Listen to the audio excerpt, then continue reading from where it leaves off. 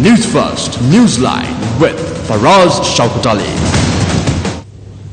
And a jolly good morning to you. This is Newsline, live as always from the Newsfirst studios in Dawson Street in Colombo. And on a rather wet day, but nothing wet about this conversation though, we have to discuss the leadership crisis at one of Sri Lanka's oldest political parties, and a party whose leadership is responsible for many of the great things that have been achieved in this country.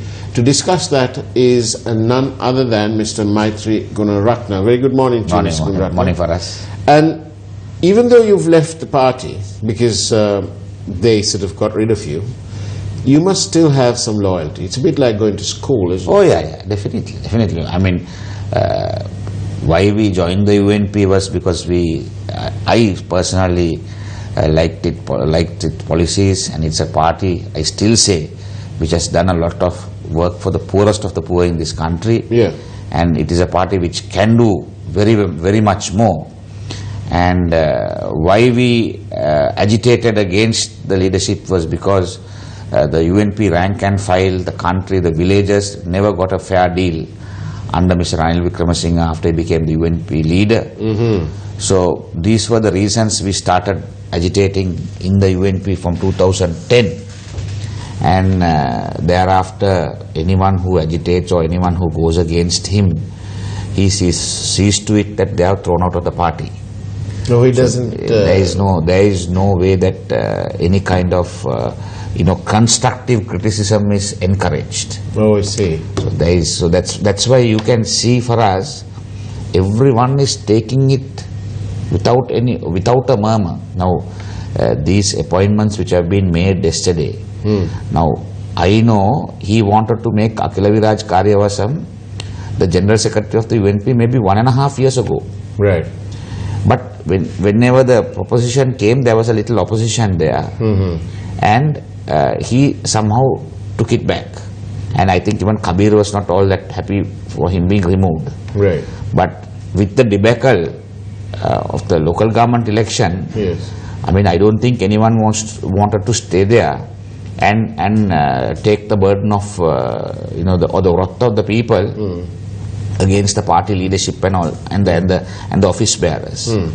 So, in all fairness to Kabir, he tendered his resignation, yeah. which is a done thing. Yeah. So what is the? It's one of the highest things of democracy. Democracy. No. So why can't Ranil Wickremesinghe tender his resignation and get himself reappointed? Yeah. Now, if he tenders his resignation, yeah. and if they reappoint him for us, that's a different story. Yeah. But his actions are always anything other than tendering the resignation. Now, if there's a replay of the program we did maybe 1 month or 1.5 after the election debacle. Yes. Right. I think I told on this program and many other programs. Yeah. Nothing will change. Right. The only thing which will change is the general secretary will be chairman will be general secretary. Few cosmetic changes like that, but the leadership will remain.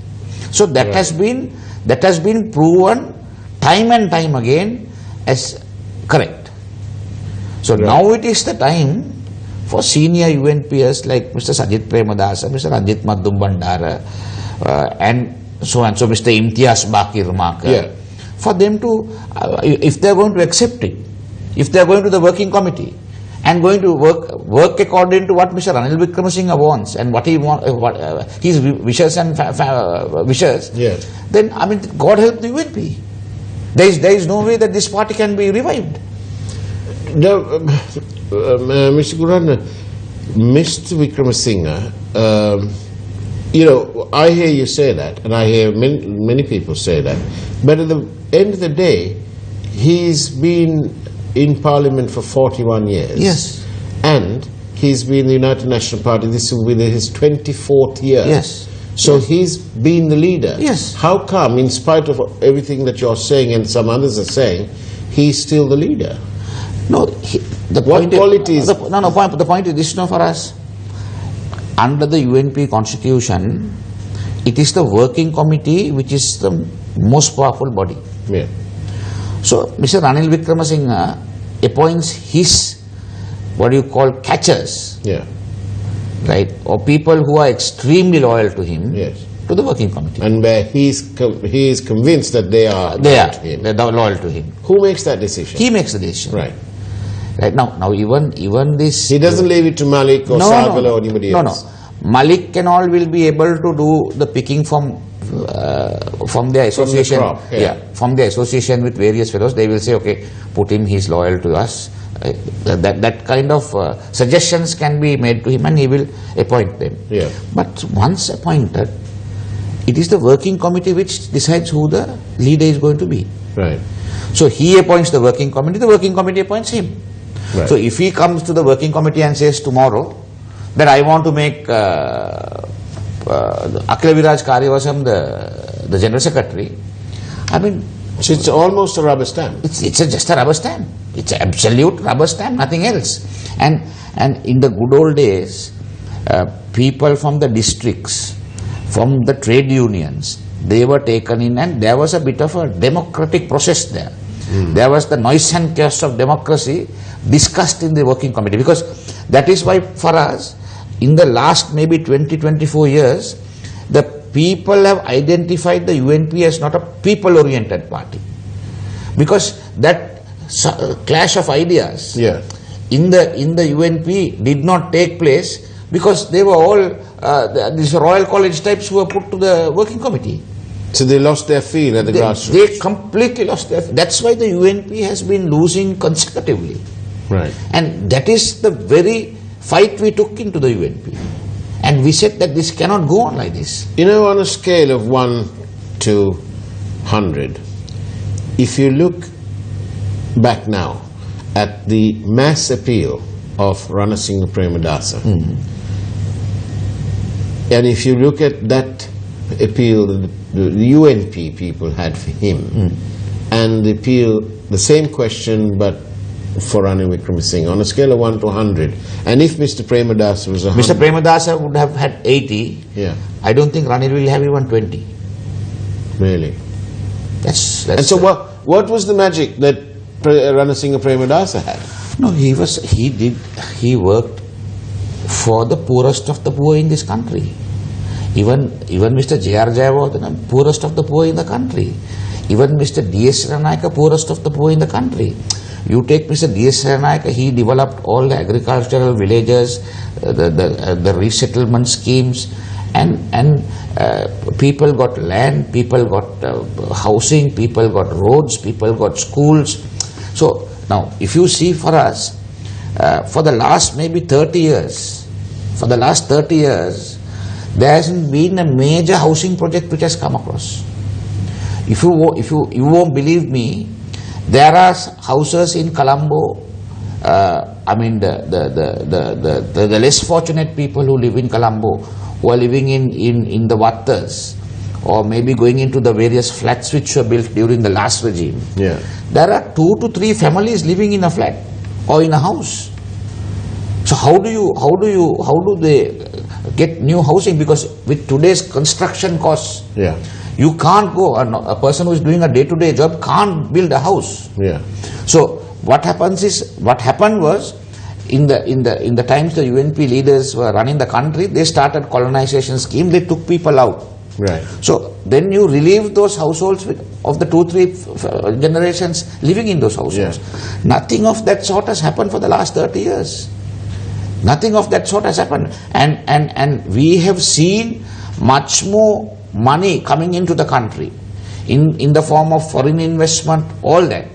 Right? And still, this country is not fortunate enough even to get a free gift.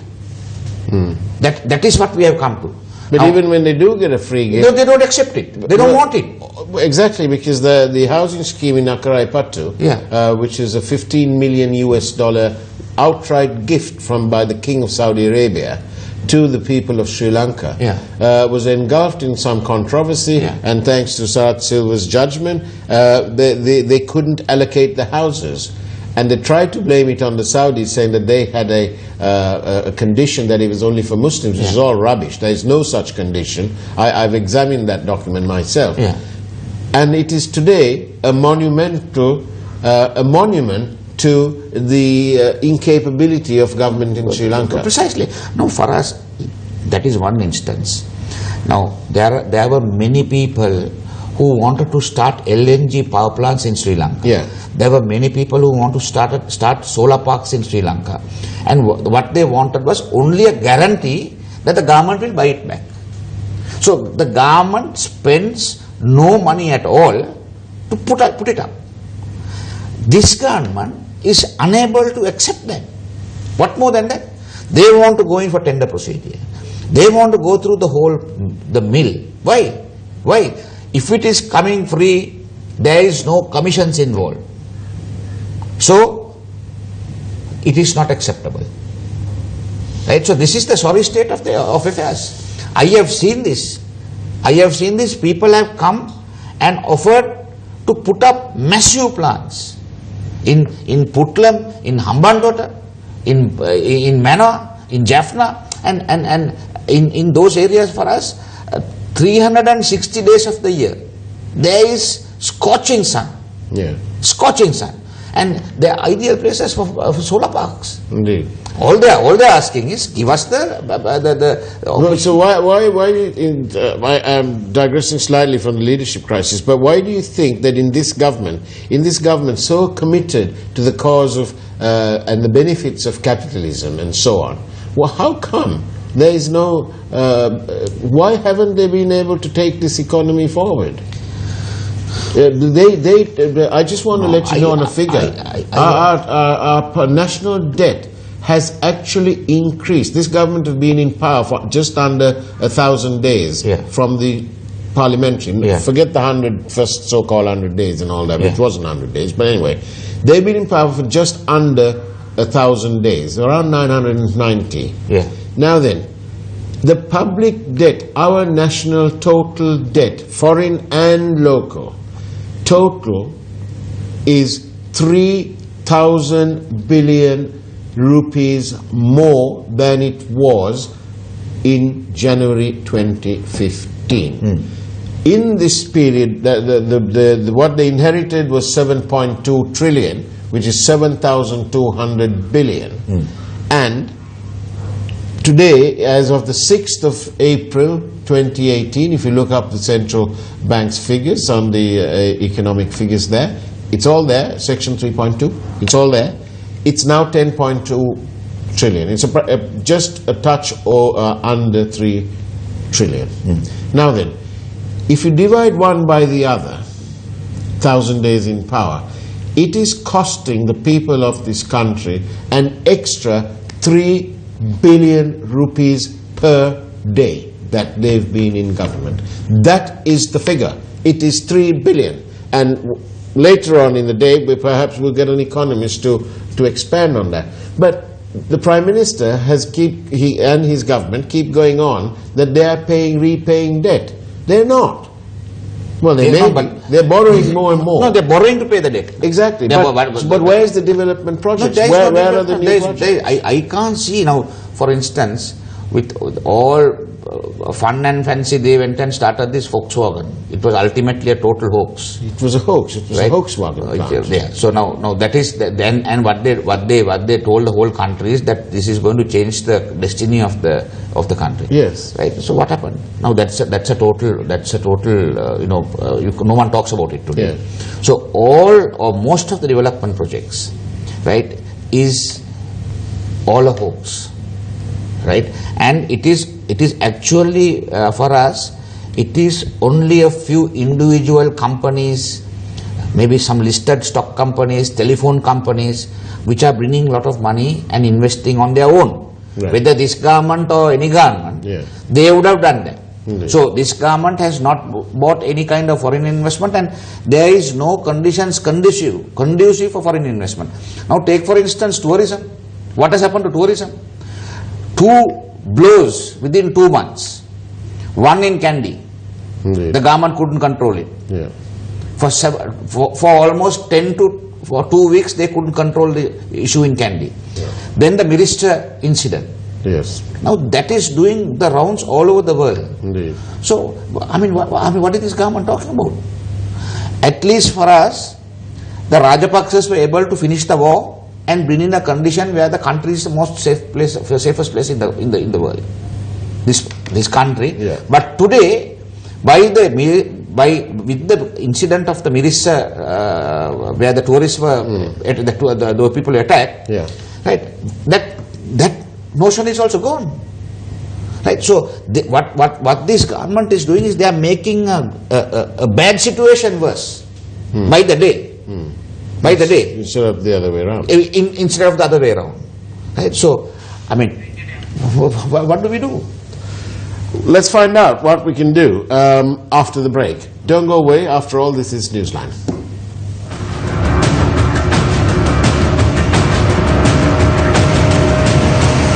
Newsfirst, Newsline, Faraz, Shauketaly. And welcome back to Newsline. This is with Mr. Maithri Gunaratne, and we're discussing the UNP leadership. Actually, before this, I should have posed this question to you first, so that we can just set the record right. Why is the leadership crisis of a political party, why is it become national news? For us, the reason is, in a democracy, political parties play a vital role. For a democracy to be vibrant, there has to be 2 to 3 political parties or even more. Yes. So, and the UNP has been synonymous with development, has been synonymous with people having money, has been synonymous with foreign investment. So, that is the notion people have with regard to the UNP. And it is a party that appeals to the entrepreneurs of this country. Definitely. And if you examine our own record, the record of this group, yes, this group is representative of what the United National Party stands for in terms of economic development. Yeah. So therefore, for us, it is the interest of every citizen to see that these parties are, functioning well, right? And I feel, I mean, in a democracy, we must see to it that political parties are not allowed to be split and weakened, because that itself weakens the democratic process, right? So therefore, I feel this has become national news, right? Because there is no opposition in this government, or there is no government in this government. That is the problem. But if when the UNP, sorry for us, when the UNP was in opposition, there was no opposition. Would you agree with me? Yes. There was absolutely no opposition. Well, yes. Right? The opposition came from the media. Yeah. Right? At some considerable cost. Yeah. Right? Now the UNP is in government. There is no governance. Yeah. Right? So now again, it is the media which exposing various issues out. And do you know, I'm glad you're mentioning this, because sometimes people say, what's your problem? Why you keep going on? Well, excuse me. This is the public money. Public money. If we didn't point out, we agree that the origin of the story was with the newspaper, okay, the Sunday Times, but thereafter, when we started reporting it, we went into far greater depth and detail, and we encouraged people to put out and to whistleblow and so on. And it all led back to the Prime Minister, because he was in charge of the subject of the central bank. And if from a party point of view, as the leader of that party, how disgraceful that he didn't act against the governor of the central bank. He could have just called for a file and found out in 2 seconds that the conflict of interest position had not been removed. No, Faraz, I don't. What I'm saying is, he was directly involved in this. I don't know why the Bond Commission report has not seen it. Right? If you take Faraz, he very cleverly manipulated that the subject of the central bank comes under him. He very cleverly manipulated that the EPF, ETF and the insurance funds come under him. Then, having done that, he brings in his own person from Singapore as the governor. Having bought the governor, this incident takes place. Within the first 100 days, it is exposed. Then he appoints a committee consisting of 3 UNP lawyers to examine it. They come and say that this is completely over, there is nothing wrong with this, above board.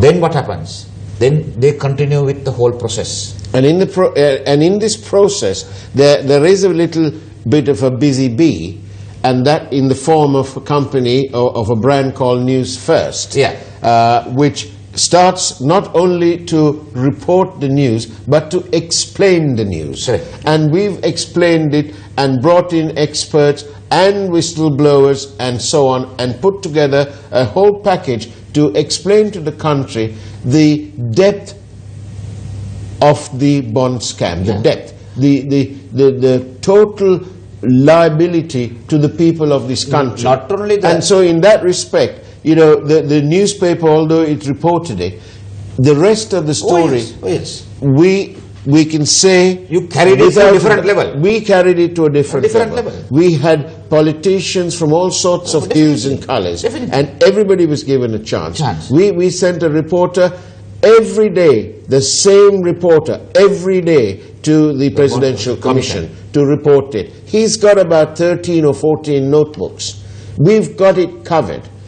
And in spite of all that, Ranil Wickremesinghe continues to hang on to the damage it's done to the party. That's what I'm trying to get at. Not only that, now Faraz, not only the party now, with him winning the no confidence motion, even the members of the UNP who are against it is indirectly responsible, who have voted for him to save him, is indirectly responsible for the death this country has. He has caused the loss he has caused to this country. Right? And Maithri, you know, a lot of people think that newsfirsters do this and it doesn't impact upon us. What complete tosh. As a group, I think there are 27 companies in the group, and it's very difficult indeed when one outfit, within one part of that group, which is Newsfirst, when we continue these, to expose corruption, to try and hold those people who are responsible accountable. It does impact on the rest of the group. Definitely. Now, Faraz, I know, I mean, as a political party, as an activist, we have been swimming against the current or swimming against the tide. It is one of the most difficult things to do for us. It's one of the most difficult things to do, right? Because now, when you take even the bond scam, right? We took up a stand. We came from Kandy, marched from Kandy, right? Asking and educating the public. These are very tough things to do. Indeed. So I can just imagine, as a company which originally started as a business outfit, yes, right, and has established a network of business relationships. When you start a media outfit and you expose the government in power, or a political party which is powerful, you expose it, I mean, it becomes difficult. That is why all the incidents of threats and various things have been, thrown upon all. We see this chap who was outside our gates with a large crowd, and who set off all sorts of incendiary explosive devices and crackers and God knows what. We don't know that when we're seated here. All we know is that there's a whole lot of smoke and hooligans outside, and we've learnt our lessons in the past. Yeah. And then we see that same chap who was in front of our gates. Within moments later, he's seated like a jolly good fellow that he is not, next to the Prime Minister of this country. Faraz, and that man has, I don't know, he's not been reminded, nothing seems to Faraz, happen. I was made to understand the Minister of Law and Order had come for he was here this morning. I'd love to know. Wasn't that question asked? I'm As to why he was not arrested? I'm sure he was. As to why he is not arrested? You know, we believe it's a standing indictment now for us. Now see, right? If the police is acting on Kitsili Rajapaksa like this, right, you can imagine what they would have done in Kandy for the situation to escalate. Indeed. And what about if the police are acting like this? It is little wonder that the justice system is so blessed lopsided in this country that an agreement with the UAE government was signed in 2002 and then another one in 2009, and up to today this has not been ratified by the Parliament of Sri Lanka, and so therefore it is not law. And the Prime Minister who designed everything and who is the master of ceremonies, 41 years in Parliament, when they promised us good governance, Maithri Gunaratne, and they came in, the first thing they ought to have done was to ensure that the most urgent of these treaties were ratified when they had the whole Parliament gunning for good governance. That's what they should have done. But no, they were not, because they were too busy styling it out and robbing the central bank. Definitely, I totally agree. Now, about the crisis in the United National Party, he's appointed 4P, he's shuffled it around.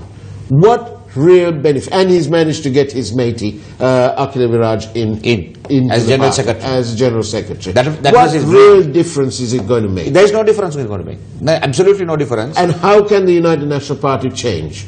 No, the people in the working committee, the deputy leader, Mr. Sajith Premadasa, Mr. Ranjit Maddum Bandara, or there are senior people in the party, Faraz. If they don't stand up and if they don't fight now, then there will never be a day for them to stand up and fight. They'll have to go by whatever has been decided right now and take the party to its graveyard. Very quickly, how do the people who have a lot of sympathy, who have a lot of love and affection, and who admire and believe in the real ideology of the United National Party, how can the party be regained? Well, under this leadership, you cannot regain the party. So you're saying Ranil Wickremesinghe must go? He has to go. There is no doubt about it. There is no way. So what about these people in the working committee? Are they spineless? They are. I mean, if they are not acting for us, if they are not acting, I saw Mr. Sajith Premadasa clip yesterday on TV. Yeah. Right now, he says that there was a committee which was appointed to propose on and decide on reorganization. Yeah. But he said that the committee has only powers to suggest. Yeah. But the leader decides. So what's the point? What's the point? And there was also he said that they are going to elect the office bearers. But even these office bearers which have been appointed yesterday have not been elected. They have been proposed by the party leader and they are accepting it. They are accepting it. So for us, if this is the manner in which why is Ranil Wickremesinghe so scared of a secret ballot? I don't think he should be scared of a secret ballot, because the working committee is the group which will vote and decide. So I want to finish this morning off, this program off, by saying, by reminding everyone that the police, the Attorney General's Department, and all the services should know that if anyone ever accuses them of doing any wrong, there will be one media station who will just take it on and come to their defense if they are in the right. Definitely. And that is that's us. No, that should be the the 5-star general, the lone 5-star general in this country, is the best example. Yeah. How we came in, and remember, it was an oppressive regime. Definitely. And you all went all out. All out. Normal people were unable to enter that hotel in Colombo because the army were checking every blessed thing before we got in. That was the level of intimidation. But Newsfirst carried on relentlessly. Yes, definitely. You know, we are unafraid, obviously, to be, we're not afraid to be different. We've got the courage to be different. And we believe in acting now. And what should the working committee, what do these people, if they are really committed to the ideals of the United National Party, if they have party at heart first, what should they do? They should speak to the leader in one voice and tell him, sir, please step down for the sake of the party. That's all. On that note, Maithri Gunaratne, thank you very much. Thank you. The producer is going a bit haywire. Thank you very much. That's the end of the program. I'm so sorry we overran, but things get a bit interesting from time to time. Take care. God bless. Thanks.